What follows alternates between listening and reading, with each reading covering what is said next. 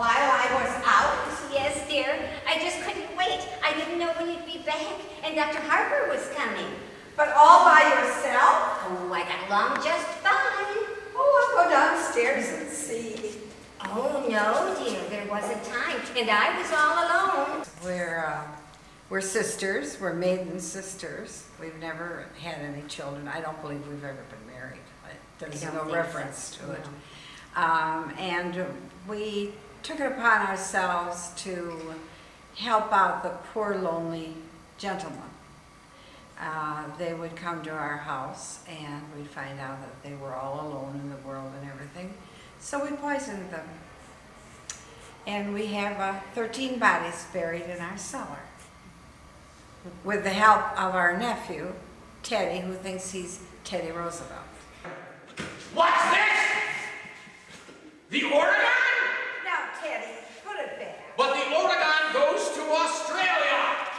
They're very sweet ladies, though. They would do the world for anyone. They do a lot of charities, and to them it really is a charity because these people are so unhappy that they come to a better peace this way.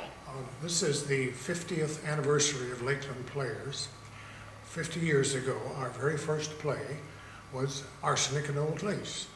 And for observance of this anniversary, we thought it would be a good idea to revive this play we did 50 years ago. It's definitely a comedy. None of this seeming violence is to be taken seriously.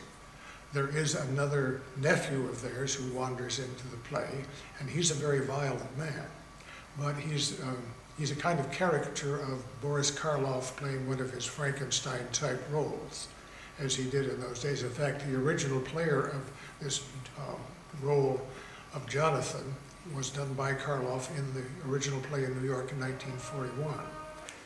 Well, can't you take a hint? No, that was very obvious. Like him inventing this, I should say. That's exactly what you'd say. The timeless classic, and it has some very funny parts to it. Very entertaining. So I think that many people will enjoy it, whether they've seen it before or not.